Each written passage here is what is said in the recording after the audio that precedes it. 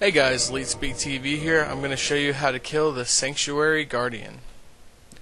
Now this is for the Artorias of the Abyss.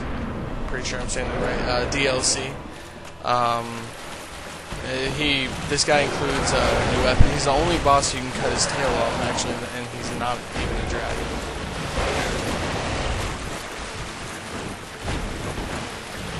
So the way I avoid a lot of his attacks is I try to roll towards him, but off to the side a little bit for majority of his attacks, and I kind of just swoop right by him.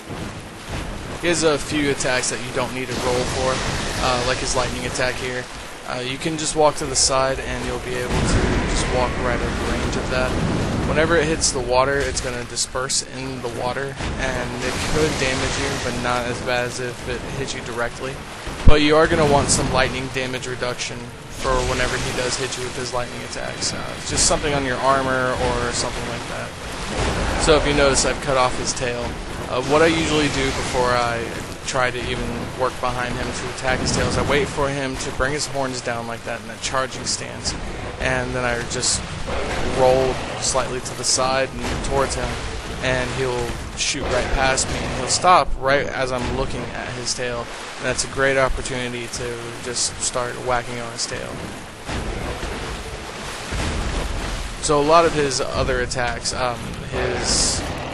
his horn attacks, everything like that, you can dodge just by rolling the same way you've been rolling to dodge everything else.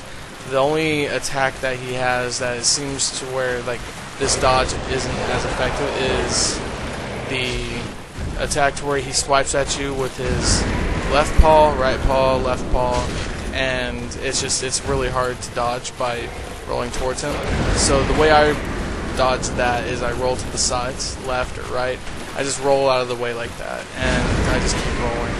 His wind blast attack, if you have your shield out, it will stun you, drain all your stamina. You don't want that to happen, so I just, whenever I see him about to throw his wings forward and hit me with his wind blast, I roll towards him and just start hitting him in the face. I'll hit him once, maybe twice in the face, and then I'll roll away just to try and make sure that his counterattack isn't going to hit me. Or I'll roll forward and to the side, because if he is attacking, that's the easiest way to dodge most of his attacks. So this guy doesn't really drop anything special other than his soul. It doesn't actually create any type of weapons or anything like that. You can consume it for 12,000 souls, but that's about it. So thanks for watching, guys. This is LeetSpeak TV. Don't forget to like, comment, and subscribe if you want to see some more Dark Souls.